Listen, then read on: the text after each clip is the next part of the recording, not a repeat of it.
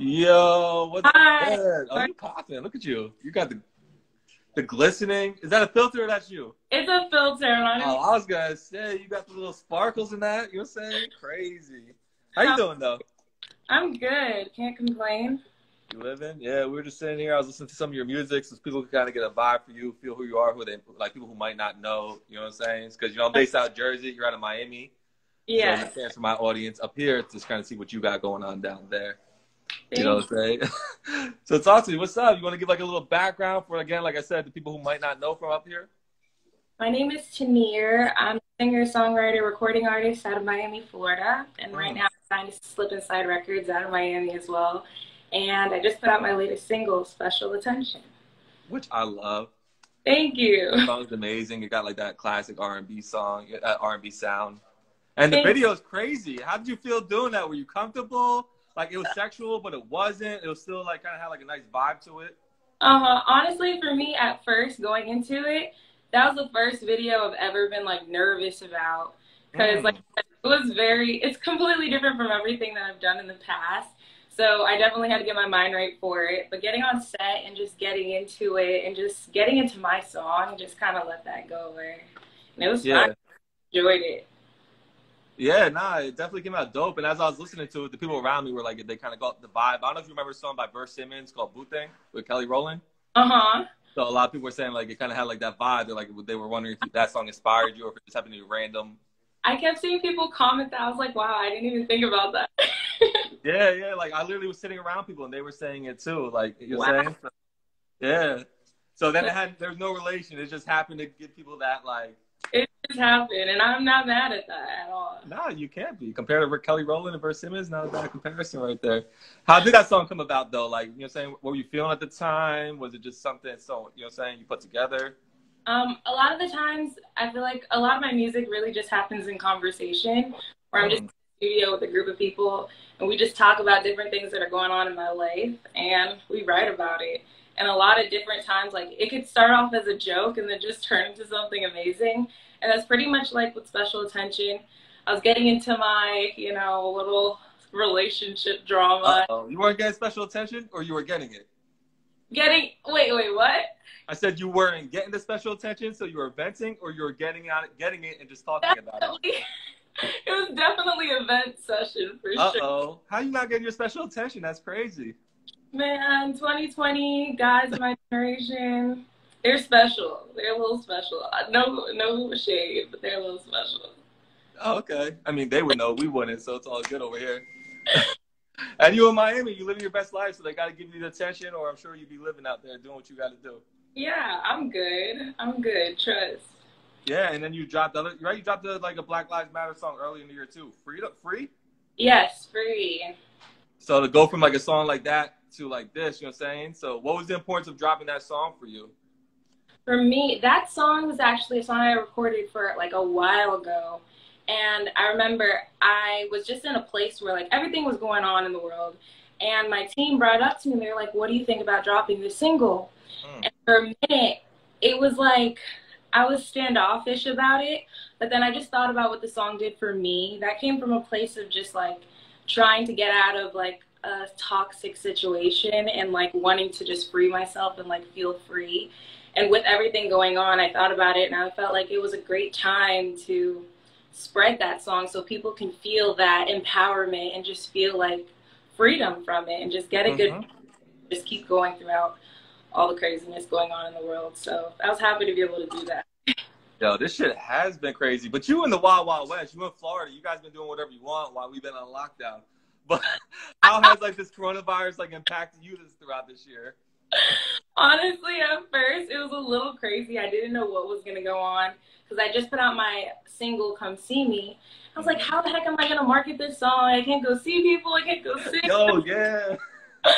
I was freaking out for a minute, but then I just had to stop and like tell myself to just embrace the situation we're in. And it was a time I was able to connect with like my followers and my supporters more online. And I sat in my room and I did a little quarantine video for my song. That was fun. I got to learn how to record myself and edit. That's something I never did before. And Yeah, I learned a lot of things over the time. So I've been embracing it, and I'm happy we were able to take this time to like have a little break and like focus on things that really matter or just elevate ourselves. You know what I mean? Nah, yeah, facts. And yeah, come see me. That didn't work this year, unless it was like on FaceTime. Again, for us up here in Florida, y'all been doing whatever you want, so I can't speak about what y'all doing down there. Y'all might still be seeing each other. I mean, you could quarantine with somebody. Can we say that? Yeah, and you trust them. Yeah. They got to do that little test first, right? The little COVID test. Right. But has like this year, again, back to this year, like are we going to see a reflection of it in your music going forward? Because like the experiences you face, because obviously this year has been just so crazy, you know what I'm saying? Yeah, I definitely think you guys will see a reflection of it. I feel like I've changed a lot over these few months, and I've really been in a better place with myself and like in a more clearer space of what I want for myself and for my career. So I'm excited to see all that comes about with this. There's been so many different changes, and I know it's going to be great. Definitely better changes for the better. Nah, facts, but despite all this, you still, like, it looks like you had a successful year as far as numbers go that I could see. And it sounds like you had some growth on your end. Like, even back to Special Attention, it was #1 on the new and hot R&B and soul on SoundCloud. So even to get, like, that recognition, I'm sure is crazy. Honestly, hearing that, because it just came out, and it was, like, doing really good. And that, for me, that was the first time a record ever did so good really fast for me. So I'm just so grateful. Like you said, it's over quarantine. There's so much going on, and just having people really support me, it just means the most. It really does. Yeah, and I'm sure it's just dope to be able to go around your town and see people bumping your music, or I'm sure like your girlfriends or even guys being like, "Yo, your music really impacted me." Yes, honestly, that for me is the best part, because I feel like at the end of the day, I'm doing my job. I want people to be able to relate to everything that I put out. I feel like that's why I do music. Music is a way to just like heal yourself, and when people are like, oh yeah, that song made me get through this situation, or I felt this song and it made me just feel some type of way, that makes me feel so good. Yeah, I just saw Deja say her videos go crazy because we were watching your video for Dollar Signs early, and we were just like amazed at how that whole video came together. Like, it was just like the vibe from like the gold beads and the candles all over, and you're in the tub. Like, your videos are really like you pull it off. You know what I'm saying? It's something I feel is a little different, and just like they're like glam, but like they're glamorous and like loud, but they're not, and they're subtle, and just like your whole vibe is just like really dope, and it matches the music so well. Thank you so much. Honestly, when it comes to my videos, I'm really big on like trying to get the vision that I want. So I'm so happy when it turns out to be exactly what I've envisioned. And the people I work with, like Damien, I've been working with him for a long time. He's been directing my videos for years now, and we're like a team for sure. Yeah, and I'm from Jersey, so I saw you did a song with Fetty Wap. Yes, Love Me or Leave Me. Yeah, like how was it like working with him, or was it a situation where they sent you a verse? They sent me a verse. I didn't actually get to be with him in the studio, but just having him on my record in general, like that feels amazing. I really appreciated the fact that he did that for me. Yeah, and like you're saying, obviously you're on Slip and Slide, and your music's a little different, right? You're saying you made a Trick Daddy music. You're definitely not Plies. No. But how does it feel to like be in the same room with these people who have like that history and that background, like that legendary, you're saying, touch on hip hop?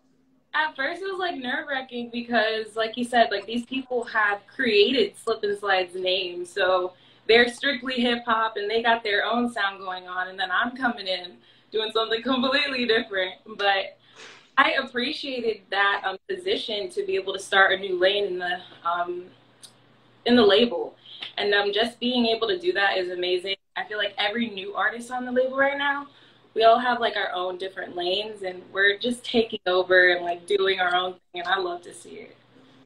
Yeah, and how did that even come about? Was it just because you're from Miami, or you like you were just like this, like they found you? Because I know you were doing cover videos, right? Yeah, I was pretty much word of mouth. Like people just kept telling Ted to come hear me sing, come hear me sing. With me being young, I believe I was probably like 14 or almost 14 at the time, and it was constantly just people telling him to come see me. He doesn't want to hear somebody come sing. He hears that all the time, you know what I mean? And I remember one time, it ended up being a conversation after he did get to hear me sing about me just taking it seriously. And that's when I started doing my covers on YouTube, putting myself out there more just to like show that this is something I really wanted to do. They had me in the studio, like recording demos for people all the time, just to put me in the space of like career, you know what I mean? Yeah. I enjoyed that for a minute, but then it got to a point where I was with a producer in there, and he saw like, this is not what you want to do. He was like, let's write to it. And I freaked out for a moment, but we sat there and we wrote, and that actually ended up becoming my first single, Friday Night, featuring Sage of Gemini. Yeah, that's how I saw that. Like, how dope is it gonna be that now you'll see people doing covers of your music? It's like the full like 360. It's crazy when they do covers, the dance videos. I'm like, this is crazy because it takes a lot of time for you to do that. So for them to take that time out to just support me, it means so much. And it's just cool. Like I said, it's like a 360 because that's how like you were doing it, and you kind of got your way in, and now it's like you're at a point now that you're like the star, and people want to be like, let me cover her, and try my best version of it, and try to get her attention. It's so crazy. I appreciate it so much. How do you stay like close to your fans despite like rising, and obviously you have a lot going on? You're saying I assume it's a lot harder than it was when you were coming up. Yeah, I feel like now I try to respond as much as I can. DMs, like I love how they did the whole thing, so now I can figure out like who's the weird people and who's not, and like the people that support me like 100%. Yeah. And I try to just talk to them and engage with them and stuff like that. And like doing different contests and stuff, that is honestly a way to get in contact and like closer to them as well, because you get to see your true supporters, you know what I mean? All right, wait, so you're running a contest right now, or is this something you did in the past? In the past, for Come See Me, we did a dance challenge, and we got so many videos. It was unbelievable. But that was a great way over quarantine for me to reach out, not for me to reach out to people, but for me to get in contact with people that really support my music. And yeah, and getting on lives too, that's going to be able to interact with them as well.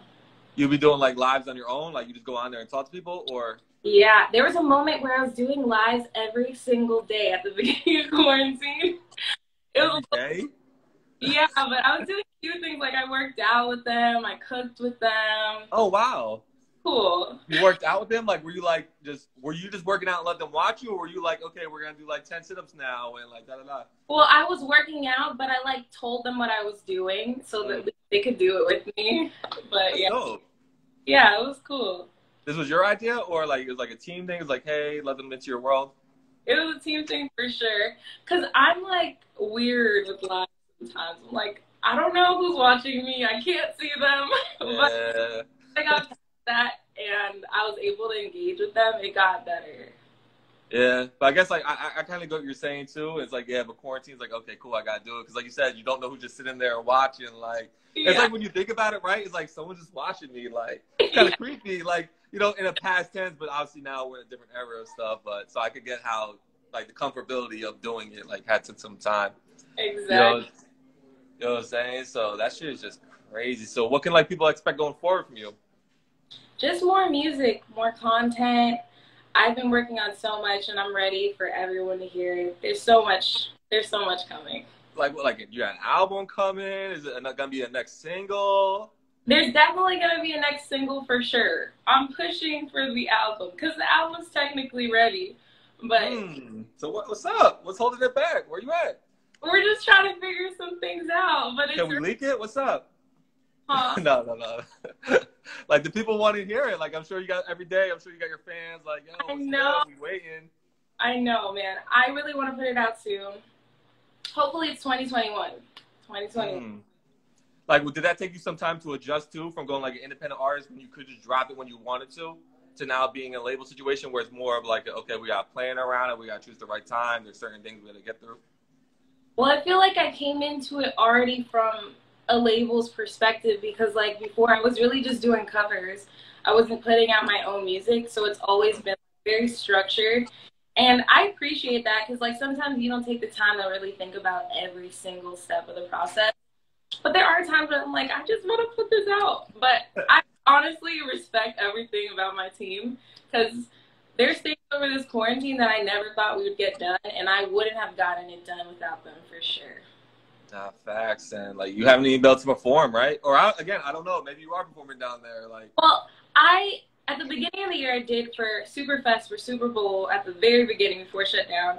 But then throughout quarantine, when it first started, there was like live performances that I did. Those were cool, but it's not the same. Oh, IG Live. Yeah, IG Live or like just different. They would do like Zoom or YouTube lives. Yeah. How are you able to like maintain the energy? Because like, you know, when you're in person, you got people like cheering, and you can see their faces. Like this is just like you're like looking at a camera, like I know. Dance moves. Honestly, the energy had to come from like I have a band, the Right Sounds. They work with me as well whenever I do those. So we help each other with the energy. That was okay, but it's not the same as like being in front of a crowd, you know. Yeah, yeah. So is there a title to the album? I don't want to say anything too much yet. I'm sorry. Damn, you gotta make me go on my Google search, the YouTube. We gotta find you. Like I said, it's done. Like the records are done, but I don't know if anything's gonna change. So I don't. Is there a particular sound across the album? Is it a little bit of different types of you? I feel like it's more of an R&B vibe for sure right now. And it could change because, like I said, I've been working on so much recently, so I could be changing things out. But there is technically an album ready. Is there like is there people featured on it that we can know about? Do we got you and Plies? I love Plies. So is you and Plies song? Honestly, never thought about that, and that's crazy for me to say, but I have never thought about that. Yeah, but Plies does R&B. Like he does it a little bit different. Like he says certain things that are a little different, but he can got an R&B track. Hey man, you never know. It could happen. Did it happen and you're just not telling us? Because I feel like you're holding back. No. Nah, I'm just fucking with you. I know you can't. I just But do you have like a final message or anything you want the people to know? Just thank you. Thank you for having me on here and supporting me, and everyone else that's watching. Thank you for sort of supporting me if you have been. And if you haven't, go support my new single, Special Attention, and all my other ones. And yeah, that's pretty much it. Stay safe. That's dope. I appreciate you. And we're going to continue to give you your special attention. Enjoy the rest of your night. You know what I'm saying? If you want to DM me the album early, that's awesome. But if not, I'll wait with the rest of us. But I definitely do appreciate your time. And I wish you like much success, especially as we go into this end of the year in a couple of days. So just stay safe and keep us in tune. So, we can see what you got going on. Thank you. Happy New Year. You too. I'm going to talk to you later. Bye. Bye.